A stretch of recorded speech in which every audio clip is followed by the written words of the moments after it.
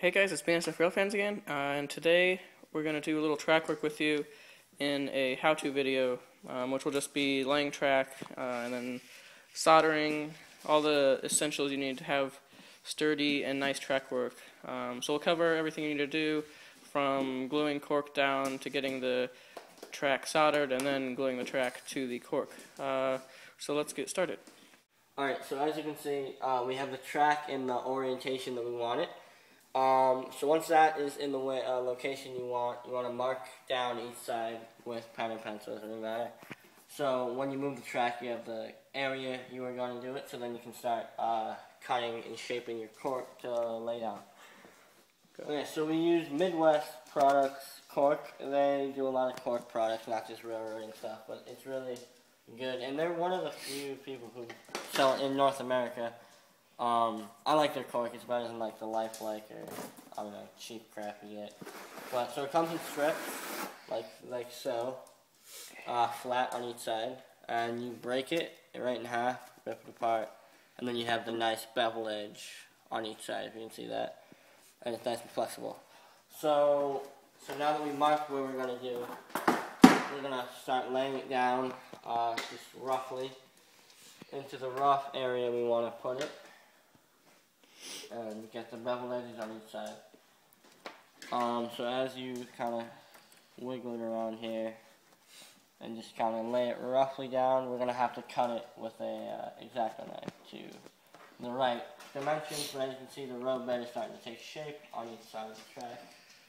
As you put it on there, it's starting to look nice. I'll actually pull this piece all the way up to here.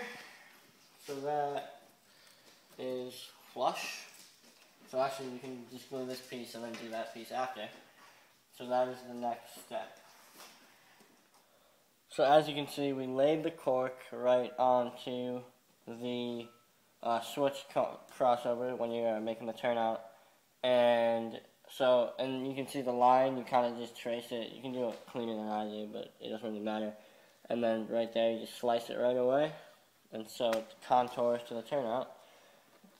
And you shove that under there. And you should have a nice turnout.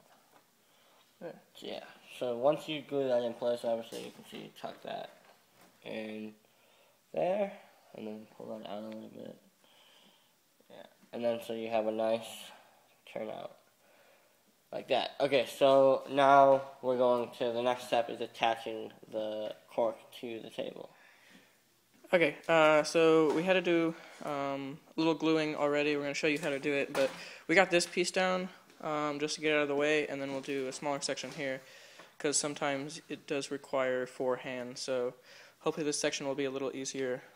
But as you saw, all we had to do was do a little custom cutting here, and then we just put hot glue down and put it right on there. But before we did that, we put markings where the cork looked good. So first you put down markings around the track where that is, and then you test fit cork under the track and then mark around the track. So we'll show you that right now.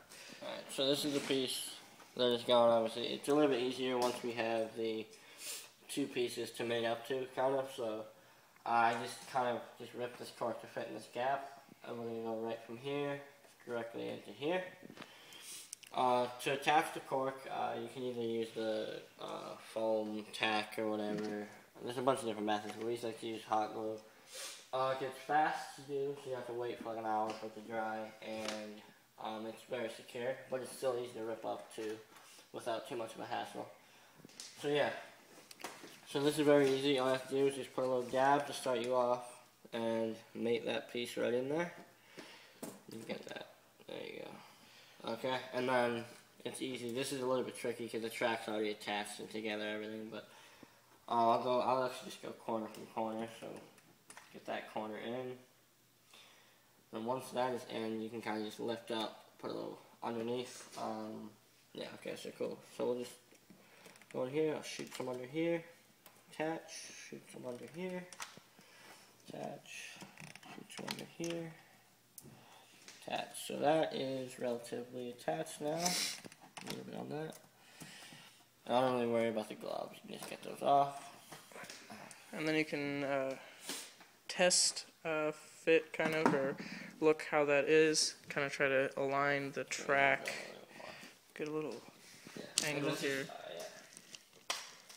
So that's fine. So once you have this end done, it's quite easy because you don't have to really do any measuring. You slot this piece in and just glue it right up against its other partner, kind of. So that'll be easy. I'll just fit it in so I can cut to match. I'm actually might curve this out a little bit. So you can just rip that off there to match up with the other cork or wherever you want it to end. Yeah. So there you go. Once that's in, you can see. So we have the road bed beveled out. I just did this custom really quick so we can, it saves time, so you don't have to do it in here and then out there. I'm just going to go out and fill this middle piece in with a second piece. So I'll just rip that to match. And so that needs to be a little bit thinner. It's my fault. You can either, actually I'm going to cut this with a knife. Cork is very easy to work with, that's why I like it so much. Just slide it across there, just rip that off. So that will now fit in here. I can get a little bit of glue. We're just trying to fit it under the switch to fill it in a little more so we don't use so much ballast. And it's a little more secure. You don't really need to technically, but it's easier this way. And it gives you more support, I guess. Alright. So yeah, I'll put this piece in. So now I'm going to work kind of around the big piece. So I'll do all the small ones first. Again, hot glue. I have to be kind of fast with this. Crap. I'm going to put this in here. Like that. There you go. That's fine. Yeah, that's good. It's not moving. Yep. And then this is the final piece. So this will be easy to tuck right up against the pieces that are already laid. And attach it. So, and as you can see, the edges don't have to be perfect either. I mean, it's going to be ballasted over stuff. Yeah, just want to make sure there's not extreme overhang or you're missing too much. Yeah. So like again, put a little dot at the end. Slide it in there. Without getting on the track like I just did. It's fine. There you go. Alright. So dab on the end. Dab on this end. I'll just put a little dab in here. It's a lot of dab, but whatever. Get it in there. That is holding, it looks like, and then we'll just attach this right in here. This will be easy. I'll just shift the track over a little bit.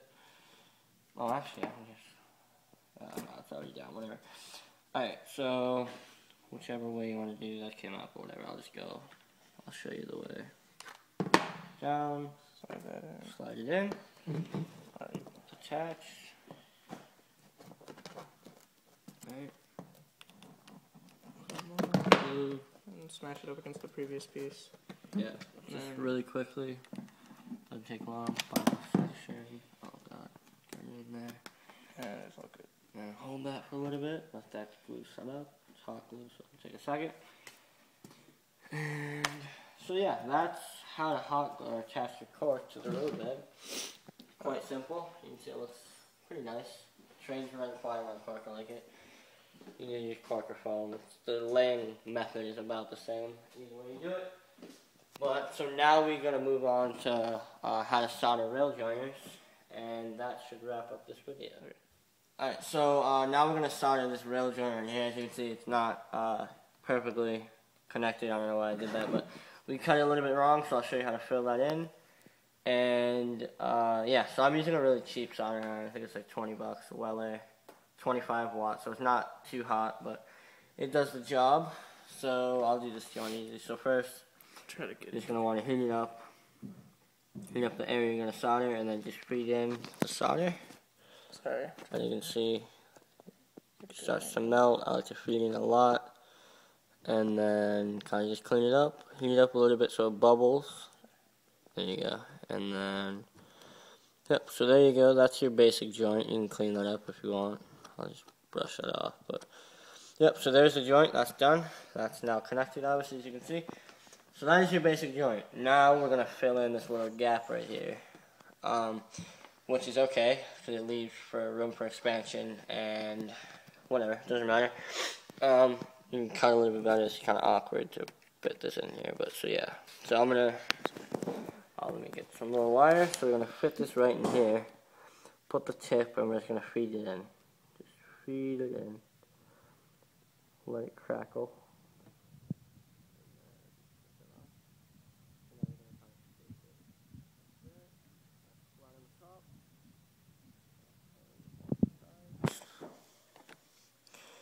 Feed a little bit more to the side. This is kind of an awkward angle to do this, but yeah. That's melted, and the top is flat. Let me get the inside so the flanges don't. Okay, so that's perfect there, so you can see that it's nice and flat. You can go over that with sandpaper and make that cleaner. But that, in a nutshell, is how to solder. It's quite easy. You don't need to use flux. I don't use flux. It makes it a little bit easier, but it also is faster to corrode. So yeah, so you can go over that with a little sandpaper, and you'll be good. And then also, we will be going over the sides of the rails with a paint pen or something to give it a weathered look. So the solder is sometimes a little different color, not much, so it looks fine on its own, but once you go over it with a paint pen or something, it'll look just like the rail. So that's how to solder. And then I'm not sure we'll show you this part because you can do it on your own, but the last part is obviously gluing the track. What you can use is all-purpose adhesive. Yeah, this all-purpose adhesive. In a Cork tube. Yeah, in a Cork tube. Or you can get your own. It doesn't have to be in this form. You can get like liquid nails in a little bottle or something. But yeah, and whatever you want to do, and then all you do is just slide it under the rails or the track after it's been soldered, and then you use a putty knife just to spread it like we've done here, as you can see. Okay, like I was saying, for the adhesive, you can use almost anything. Just make sure it will bond plastic and cork and wood. Or cork is wood, but whatever. And just make sure it does not eat through plastic. Just make sure it's not a very aggressive adhesive. So yeah, that's about it for track work. You can see how we kind of do our stuff. Oh, dropping feeder wires, it's the same thing. You just drill in a hole, 18 gauge. I use 18 gauge. You can use whatever you want. And soldering is the same way. It's just with a piece of metal attached to that. So yeah, I think with that said, that is done. So thank you guys for watching, and we will see you later.